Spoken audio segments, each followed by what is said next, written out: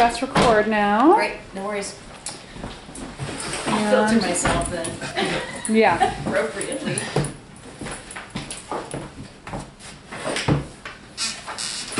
Well, thank you for coming in and being a part of our endorsement process. You bet. Thank you for doing this. Yeah. And since it was only a couple hours since we last saw each other, Yes, and this round exactly. or Yes. we'll just get right to questions. Sure. Well, do we want to start and just, do you want to give a little elevator pitch about why people should support you? Sure. So I'll start with Tammy Baney. I've been a county commissioner since 2007. And, you know, it's been an incredible journey. I love the ability to serve our community, and I want to continue to do that. Why? Government works at a glacial type of speed. So things that I started working on 10 years ago are just now coming to fruition.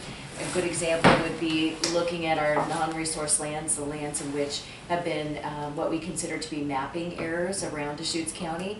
What does that mean for us? Well, it doesn't mean that those areas would be considered next for high density, but it does mean that, first of all, from a water conservation perspective, individuals might not be trying to keep their farmland green. We could actually rezone that in another way to where maybe it could be MUA 10 or something that might be able to afford different types of land value and use of the land as well.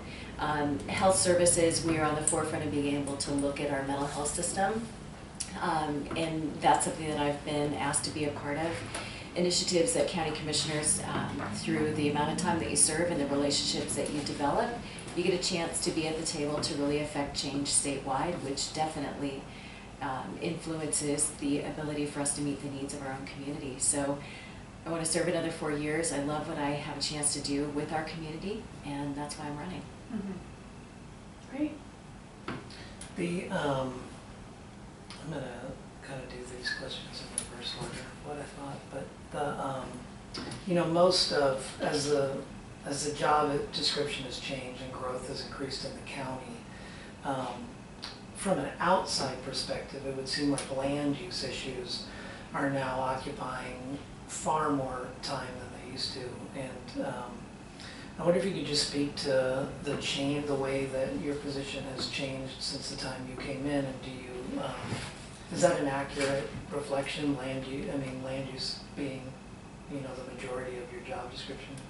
So the role of a county commissioner is both legislative and quasi-judicial. So land use actions, property rights is probably 75% of the time that we spend as a commissioner. So you are correct.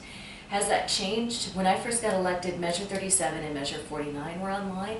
And those were the property rights bills about land use ability prior to Senate Bill 100 in the state of Oregon. If you owned your land before some of those laws came online, Right. would you be able to use your land the same now? So my day one became about land use, and my background was in health services. So commissioners need to make sure that they are up to speed on understanding our code, understanding the law, and how you apply that in an objective manner. Deschutes County is a county of first impression in a lot of ways. So a lot of the land use issues that come to us, other counties are not necessarily dealing with. We have the second largest unincorporated area in the state of Oregon. And so we have this urban and rural mix that makes us really unique. And we love that about ourselves, but we also find that to be, I as a commissioner, one of our greatest challenges. So how we address that is through being educated, making sure that we are objective, and then it is a huge part of what a county commissioner does and should do. What do you feel the balance should be between the role that the county commissioner plays in county as opposed to the role that the county commissioner plays at the state level? Well, certainly it's important to be responsive and present for your constituents. So our board meets every Monday and Wednesday, and then we hold office hours just like anyone else would in an office setting. Getting out to community, often we wouldn't be sitting behind a desk, but could be meeting in Sisters or Lapine or wherever. One of the important things that I feel is that we often feel critical of the state and the legislature and what they are doing in terms of setting policy that maybe is a one-size-fits-all. So I have made it a priority of my own to get involved as a county commissioner at the state level in setting policy that directly affects our livability and the economic vitality of our county. So I see that as really important. If we, and I've said this 100 times, but if we are not at the table, I've watched us be on the menu time and time again, and we can sit back and say that, you know, that darn state is doing all these things to us. Or we can be at the table informing those decisions and helping them to understand how policy shifts at the state could directly affect our community in a negative way. So if we are able to help guide that, I can't think of anything that better serves our community. What are some of the specific ways that you as a commissioner interact at the state level? So a couple of ways. One, the Transportation Commission. So the Oregon Transportation Commission oversees the Department of Transportation, which sets the policies for the state of Oregon around transportation. Things like access management is critical to the success of a community. Being able to address things like congestion, being able to address things like safety. Those policies are set at the state level, and I currently chair that commission. Next, I have sat on the Oregon Housing Stability Council, which sets out the statewide housing plan, and we are developing the first statewide housing plan of Oregon. We've operated off the 10-year plan to end homelessness, which was a statewide effort, but we haven't had a strategic vision really for how the state is going to invest limited tax credits and limited resources to be able to meet the needs of community. And so being able again to look at what target populations we need to be addressing, how rural communities, small capacity communities, being able to access funds, and again setting those policies of who is able to actually access funds and how we get those dollars into community is critical to success. You mentioned the 10-year plan to end homelessness. Do you think that was a success? Well, when I first started as part of the 10-year plan to end homelessness, one of the questions was, will we ever end homelessness? And the answer was no, but it's better than saying we're going to try to end homelessness. So what happened right after we wrote the 10-year plan to end homelessness was the recession. And so the housing mix looks vastly different than it does today. And so that also was a statewide initiative that was led by the federal government down into community. And I think what we lost was at the state level, the oversight of being able to assist communities in working on those plans. The grassroots, ground level push from the community was critical, but at the time of the economic recession, there just wasn't capacity on the ground to influence how that work continued. So it, quite frankly, sat on a shelf. What did it do? It helped communities, though, identify what gaps they have in their community. And so for us, looking at shelter beds that are necessary, emergency housing that's necessary, looking at the mix of housing that's needed to meet all levels, those things are still relevant. So now we're taking that information, putting it into the statewide housing plan, and determining how do we go forward as a state in addressing affordability and affordable housing. Mm-hmm. Are there any specifics about the affordability piece that you'd like to share? I'm just curious about. If we look at workforce housing and we look at affordable housing, so if we're looking at tax credit projects or if we're looking at kind of the development to be able to have single-family homes or home ownership, the delta in between from the state is huge. A lot of the mix that we had on the market back in 2008 looked vastly different than it does today. We don't have the rental market to be able to offset. So if the question is, you know, what areas should we be targeting? It depends on where you are in the state of Oregon. For us, clearly, we have about, just in the city of Bend, right now are missing about 5,000 units, and that's at all mixtures, to actually have housing that's going to meet the needs of our communities. And so we right now are addressing some of the issues around veterans homelessness and veterans housing. That's certainly a critical access point. But I think you could say that really there isn't a part of our mix of housing that isn't in need of additional funding. Mm-hmm. I guess I was just curious more about the specific steps to address that gap as opposed to knowing that. Oh, sure. Well, from a state perspective, we don't have enough funds to address every need. So what we're trying to do, and we have a retreat on the 26th, which is next week, to take a look at the initial findings within the statewide housing plan and try and target certain areas within community. So what we do right now is that if you're a developer and you're providing low-income housing in a community, you apply and we put you through a process. What we don't right now have is a look at, well, what are the targeted, most critical needs within community. So it's applicant-driven versus vision-driven in terms of how we can be all things to all people, but we won't be able to meet the outcomes that we're trying to achieve. So this is more of a strategic fashion. It also is looking at other ways that we can, working with the state agencies such as ODOT, such as the development, so DLCD, the Department of Land Conservation and Development, what lands do they also have within community that we might be able to actually put into affordability, meaning Habitat for Humanity was able to take ownership of some land that ODOT had as surplus. So that type of conversation statewide, because it's a mix of, in Bend, the cost for land is incredibly extraordinary. So it's cost prohibitive to build affordable. If we have lands that are owned by the state of Oregon and we match those with the dollars that the legislature has put forward, then it frees up the ability for a development to go forward. Does that tie into some of the shifting of the exterior lands in Deschutes County that you mentioned at the beginning of your pitch here? Well, one of the challenges, we have mapping errors, and EFU land, high value land in the state of Oregon, is the most restrictive zone that we have. The same EFU land zone is the same in Bend, or Deschutes County rather, is the same that is in the Willamette Valley, so Yamhill County that's growing grapes.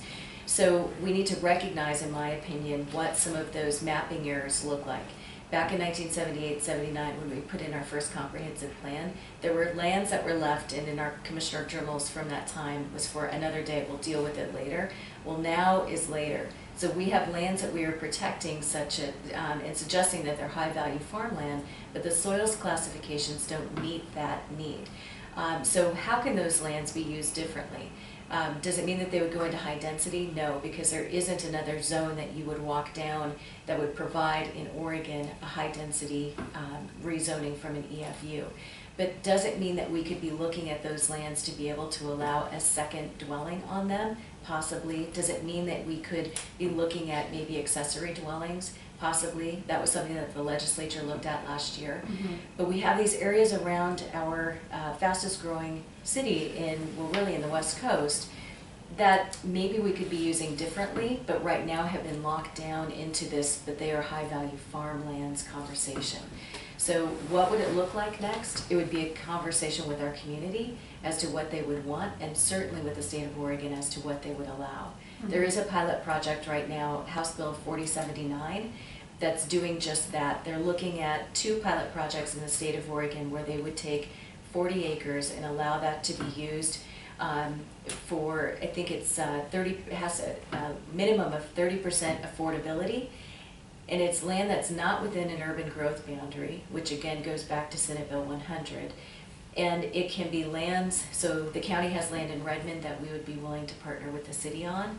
So you have some market rate housing, you have low income housing, you have mixed units, so you would have multifamily housing, single family housing, just a multitude of different types of housing within a 40-acre period. Planned development, think kind of maybe Northwest Crossing-ish, but the benefit of a developer being able to use land, first of all, that's available, second of all, that's low cost or no cost.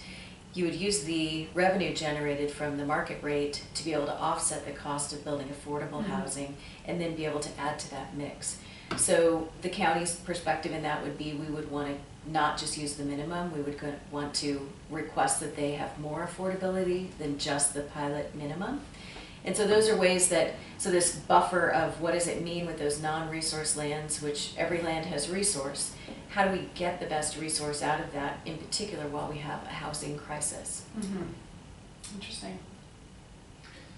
I'm going to shift the questioning over to what seems to be the most popular topic at the county commission race, marijuana. Yes. And you know, we at the debate last night, there were a lot of numbers thrown around regarding the amount of revenue that is coming in.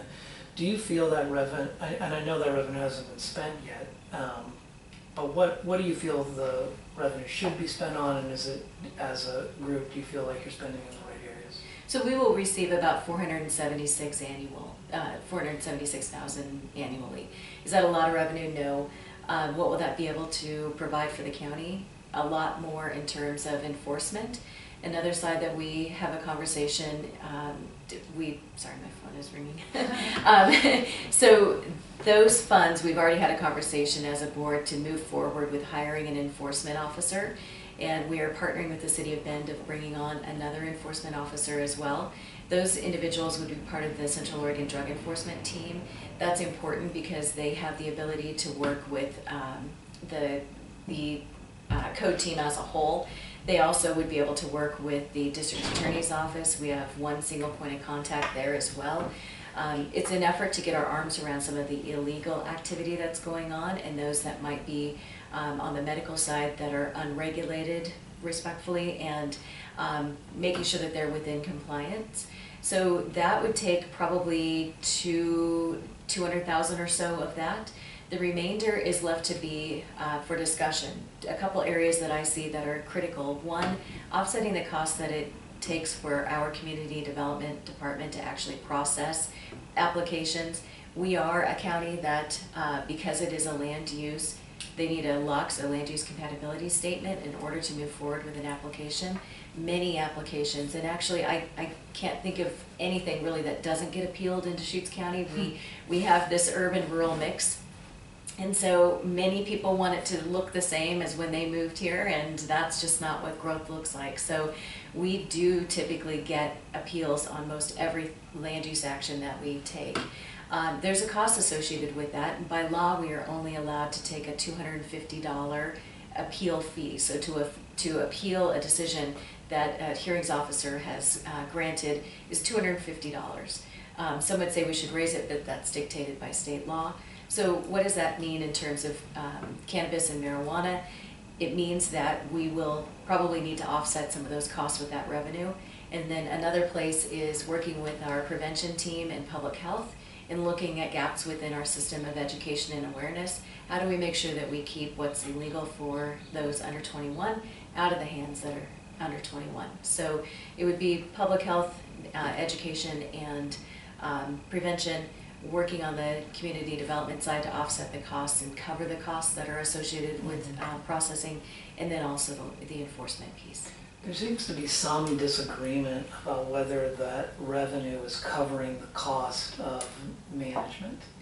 Where do you fall on that? The revenue coming in from what we're charging for permits. Not just for permits, but for, you know, people who are extrapolating as much as they can about what it means to have marijuana farming in the county. Is the 442 or 470, as Sure. you're saying, is it a benefit for the county financially, or is it a negative for the county currently? You know, I've never looked at an industry to say whether it benefits or it hinders us from a financial aspect. Cannabis is legal in the state of Oregon, so it's our job to make sure that we don't discriminate on any new industry. So would I say the same if we were looking at you know, any other industry coming in? For me, we do need to cover our costs, which is why we just had a conversation last week to increase the permit cost. So it will be an additional cost for those coming in to go through the land use process to be licensed for production.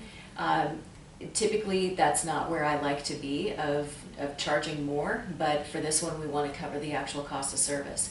But for the county as an entity, are we generating enough revenue? For us, it was never about following the dollar, it was about following the law. Right. And we want to partner with the state, which we are agents as the state, essentially offering public health services, education and outreach to the schools, and etc. So I don't know if we have enough revenue at this point, because I think it's moving so quickly in terms of what the needs are. One thing that I have said, though, from a state perspective, I feel that it was a bit of a ready, fire, aim. In bringing on an industry without the ability to truly wrap our arms around the enforcement piece. The public health side, I think, is an important one, because you know, we have a high onset of underage drinking in Deschutes County, underage tobacco use. Our marijuana use is about the state average, but those are things that I think as a community we need to make sure that we are investing in those areas in which we keep our kids safe. But in terms of this industry, I can't tell you whether we have enough revenue yet, because I think we're still trying to figure out what the costs associated will be. And anytime you have an enormous change come in like this, our position has been it's going to take time to work out the kinks.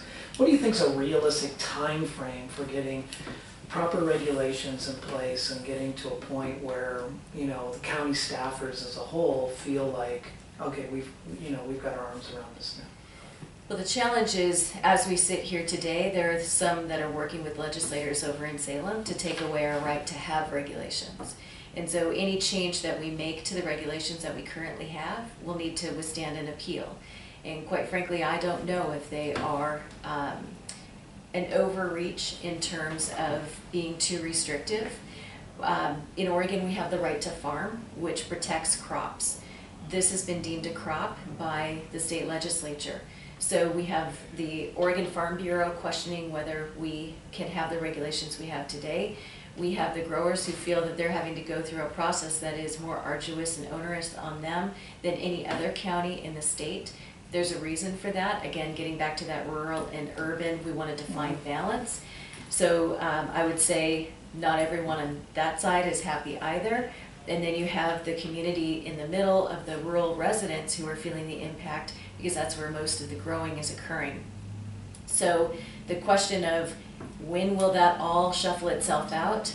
Part of it is outside my control in terms of the legislature, but in terms of where we are as a county and what I have authority over, I think if we look at some of the density and try to come up with something that helps, cannabis will be, the hemp side is an outright allowed use, so the county does not regulate hemp. We have about 7 hemp farms right now in Deschutes County, and they are on the rise. So individuals smelling marijuana, seeing the plants, that will occur without any regulation, because that is by law how that's set up. So in Deschutes County, growing marijuana on the recreational side needs to be indoors. So you shouldn't be able to see it, smell it, hear the fans. I mean, we really have been restrictive. The only thing that I could say that may need to be adjusted is the concentration of those approvals in certain areas. Water patterns are important to the watering of the plant. So some areas like alfalfa and tumalo have more of a density than the other areas. But again, we have 14 in Deschutes County right now. Many land use approvals that we have approved right now have not gone forward to the OLCC. It's my understanding the market itself is starting to kind of lighten and soften and work its way out. So it's not a linear question or linear answer to your question. There are so many variables. I hope in the next 2 years, one full legislative session to where if there's any shuffling that needs to occur, it happens in 19. And then the county going forward with what we feel we need to do alongside the community. That'll be happening this year. So 2 years. I wish it were yesterday, but because it's a very emotional issue, and I have to base my decisions on the law. So that emotion is important, but it's not a finding of fact that I have to use. I guess I want to piggyback off that a little bit. I'm just thinking about, you're describing, okay, you've got the hemp side, you've got the health authority side, which you are allowed to have purview over those, I understand, right? So the medical side, we are not. Okay. So we're not allowed to have. So the medical side is overseen by the Oregon Health Authority, and because it's HIPAA protected information. A challenge that we have is when we first put in our regulations about 1.5 years ago, at that time there were 1,749 licensed medical marijuana grows. There are 984 right now. So the county is not allowed, we're not privy of that information to know where they are and to know whether they are operating within the license that they've been given through OHA. OHA oversees over 20,000 licensed medical marijuana grows, and they have 2 individuals that are able to do the enforcement. So that's one of the reasons why bringing on local enforcement will be able to assist in that. The law enforcement, the district attorneys. So they will be able to assist in the health authority, or in the medical grow regulation and checking on them, code enforcement kind of things? In a way, so the way that it'll work, we asked OHA to send us a list, not us, but law enforcement, who's privy to that information, a list of where the medical marijuana grow sites are and what type of license they have, how many plants should they be allowed. So when we get a complaint, we know what is lawful for that individual, both the protection of the person who's licensed and the neighbors who have questions. When you say we in this context, are you talking about law enforcement, are you talking about code enforcement, or your code officers, or? So right now, it would be code officers that want to be able to do that. Okay. The reason why that's not working is because They don't have access to the list. They don't. So the district attorney and the sheriff just asked OHA for that list. They were denied. So they sent every address in Deschutes County to OHA, asking them to confirm or deny which of those addresses have a license. It's a little cheeky approach, but what they told us is that they have a hotline that we can call, we being law enforcement, and on every complaint, dial and give the address, but you may not know exactly where the address is because your smell or different things. So it's a huge waste of resources. And so the 984, knowing where they are so that there's a registry for law enforcement, will really cut down on what is the problem. Is the problem, we know it's not the recreational side. There are 14 and we just did an annual report. They're operating under the law. These 984, they're unknown. And the ones that were before the 984, the 1,749, OHA does not determine whether or not they forfeited their license if they stopped growing. So all you would have to do is just say, I'm not going to apply for a license, a renewal this year. And they're going to say, thank you, okay. But there's no checking to make sure that they then, in fact, stop growing. So that's the question that we need to answer, because the state is unable to, mostly from yes, it's offsetting costs that the state should be providing, but from a public safety and from a responsiveness to the community perspective, I think it makes sense. The question that I was trying to get at was, now this seems like almost like then you, and this is lumping you in with law enforcement, that you are taking on something that actually isn't under your purview then, right? You're concerned about something that isn't necessary by the system for you to actually care about, right? Yes and no. So medical marijuana under our regulations need to follow the same regulations in terms of land use, which is the county's code. Okay, so that's the part. So that's where it gets so muddy and confusing. It does. And at the same time, when we go to a property to make sure that they are abiding, it would be complaint driven. I mean, we're not trying to go and just knock on doors and be heavy-handed, but it's clear that there are individuals who feel impacted, and we can't answer the question of, are they legal or are they not? And we do hear that we're overproducing marijuana in the state of Oregon. Where is that coming from? It's not coming from the 14 that are licensed. Is it coming from the 984 that are on the medical side? We don't know. So when we go to make sure that they are abiding by the regulations the same as the recreational side does, we don't know how many plants they should have. We don't know what they are licensed or if they're licensed. But the hotline would have told you that, right? So you, as long as you, you can get a hold of the hotline, then you can. But the first question is, what is the address to call the hotline with? So we get a call from a neighbor, and they say, there is a profound smell or a lot of traffic or some sort of an impact. Now in a radius, we need to try to determine where that's coming from. And we don't have the right to go on a property because that's just, that's not what you do unless you have probable cause that something's occurring. So the resource now of trying to figure out which one of those properties, are they licensed, and which is great once we can start a registry. But my question to OHA, if we can call a hotline and get the information, why not just let us know where they are so that we can have them be on a registry that's a legal registry. It protects them as a licensee, and it really assists law enforcement to not be wasting resources sitting on a hotline trying to figure out which one of these addresses is licensed. And if none of them are, now we need to go in and find out which one is causing an issue. And then is it 4 plants? Is it 8? Are they growing hemp? I mean, it really, there's a lot of detail in terms of what that might mean. I mean, this is I'm sure it's a trust issue. This is a Sure. philosophical question also, Right. but I watched the meeting that you had with, when you, 2 weeks ago, when you had the report Right. out from the legal grows, and odor seemed to be the issue. Do you feel that odor is a public safety issue? And should we be spending this much time on it? And I know this Yeah. goes back to, again, these are dictates from on high about time, Right. manner, place, and I guess odor falls into that, but. Sure. So the question for us is, in Deschutes County, we put forward with a marijuana advisory committee that recommended to us regulations, and the industry was on that committee. One of the things that you should not be able, in a large scale in Deschutes County, is smell the potency of marijuana. That was a consensus that in order for this industry to be welcome, legalized, and roll out, that was something that they did not appeal, and that is part of our regulations.